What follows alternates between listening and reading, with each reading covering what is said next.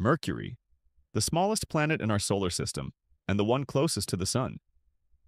Known since ancient times, Mercury was visible to the naked eye, so civilizations from Babylon to Greece tracked its swift movements across the sky.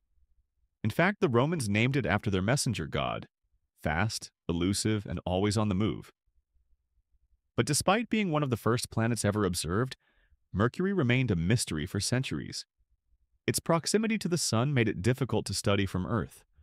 That changed in 1974 when NASA's Mariner 10 became the first spacecraft to fly by Mercury, revealing a cratered world that looked strikingly like our moon.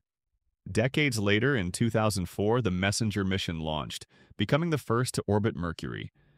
It mapped the planet in detail, uncovering volcanic plains, evidence of a magnetic field, and even water ice hidden in shadowed craters. Today, the European and Japanese BepiColombo mission is on its way, set to orbit Mercury in 2026. Each mission adds new pieces to the puzzle of this ancient world, helping us understand how planets form and what secrets lie closest to the Sun. From ancient stargazers to modern space explorers, Mercury has always captured our imagination.